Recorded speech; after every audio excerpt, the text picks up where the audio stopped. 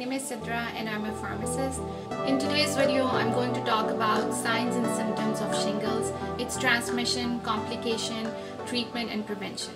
So let's begin. Shingles is also known as herpes zoster and is a reactivation of the chickenpox virus, which is called the herpes zoster virus. It's a painful rash that normally develops on one side of the body or one side of the face. It may also affect the eyes. The rash may be developed inside the eyes or around the eyes.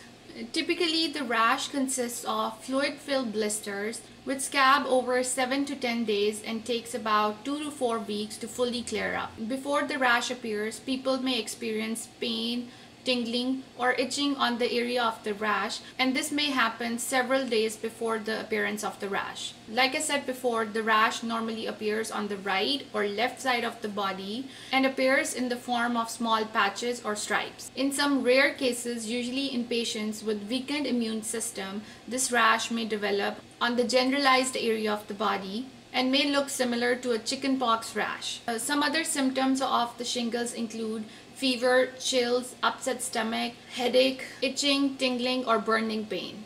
Now let's see who's at risk of getting shingles. Anyone who has had chickenpox in past can develop shingles, which means even children can develop shingles. But most commonly, older adults or people with weakened immune system tend to be at a higher risk of getting the disease.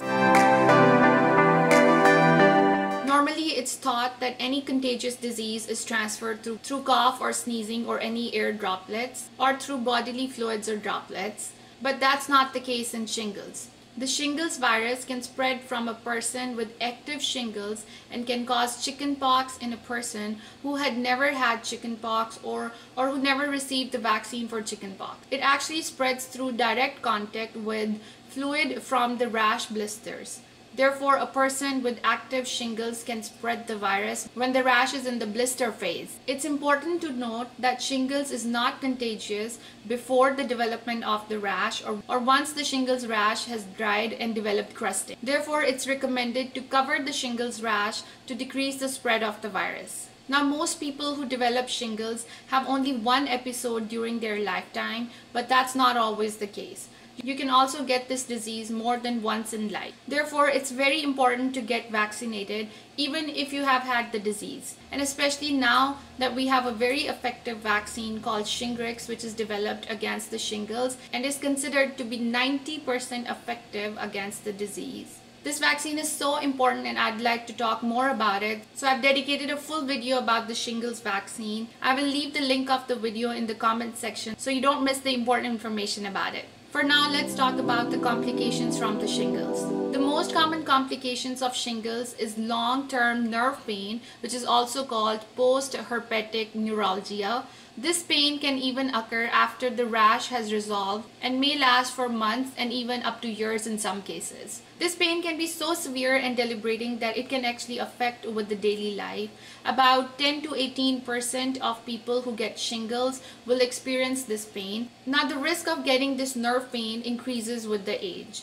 An older adult with shingles is more likely to develop this pain and have longer lasting effect compared to the younger adults. And normally people younger than 40 years rarely develop this nerve pain associated with shingles. Therefore, when we are treating shingles, we not only include the medications that diminish the effects of the virus, but we also include the medications that help with the nerve pain or just the generalized pain caused by shingles. Antiviral medications that are used for the treatment of shingles include acyclovir, valcyclovir, or famciclovir, and these medications are most effective when started as soon as possible after the appearance of the rash. And normally it's recommended that they should be started as soon as within 72 hours of the appearance of the rash. So if you think you have shingles, contact your doctor right away so you can discuss the right treatment plan. Since shingles is very painful, of course, pain medications will be needed.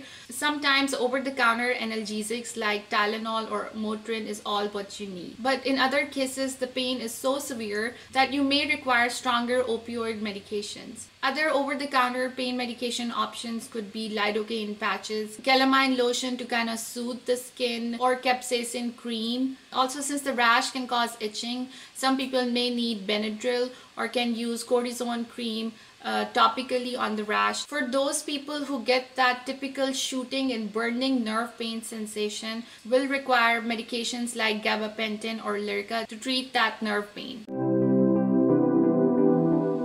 In general, the most important key points in regards to shingles is to maintain good personal hygiene. Avoid scratching the rash, wear loose-fitting clothing, and try to keep the affected area clean in order to prevent a secondary bacterial infection of the skin. The rash should be covered to decrease the risk of transmission of the virus.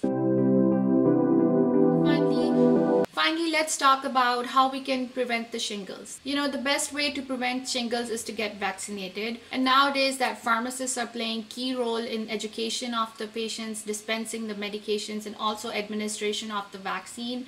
So you have no excuse of not being able to get the vaccine. If you are eligible to get the vaccine, that is, you fall in the age category from 50 to 60 years or over, you must go to your pharmacy today and ask your pharmacist about getting the new shingles vaccine. The new shingles vaccine is a 2-dose series and is considered to be up to 90% effective. So there is no excuse of not getting the vaccine and putting yourself at a risk of getting this dreadful disease. Like I said before, I've made a separate video about the shingles vaccine. I'll put the link in the description and the comment section below, so make sure you go check that out. Alright, so that concludes my today's video. If you have any questions or concerns, do ask your pharmacist in the comment section below. I will see you soon with another informative video. I hope you guys are safe and healthy.